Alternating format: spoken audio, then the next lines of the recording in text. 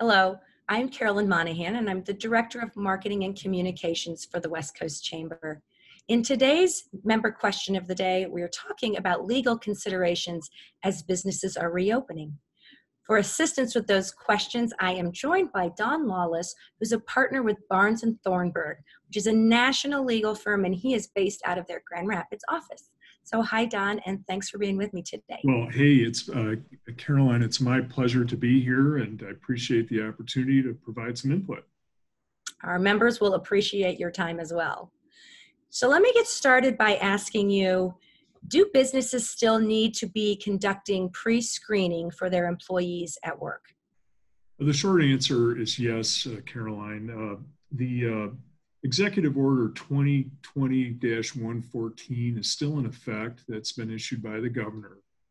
And it still states the general rule that all business operations that require employees to leave their home, must add a minimum, and it's got, a pretty lengthy checklist. And one of those requirements is conduct a daily entry self-screening protocol. And that applies whether you're running a farm or a restaurant or a manufacturer. There are particular rules related to each. And depending upon the type of business, there's going to be some add-ons. But that daily screening protocol, whether it involves a temperature check or not, will vary based on your business. But all of those are still in effect, despite the general reopening of restaurants, and people are feeling, is this really necessary?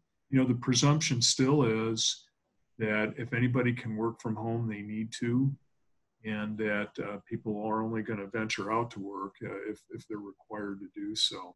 Well, thanks, Don. I really appreciate you being here with me today, and I know our members are going to find this information really valuable. Well, again, it's my pleasure, and I'm happy to help anytime.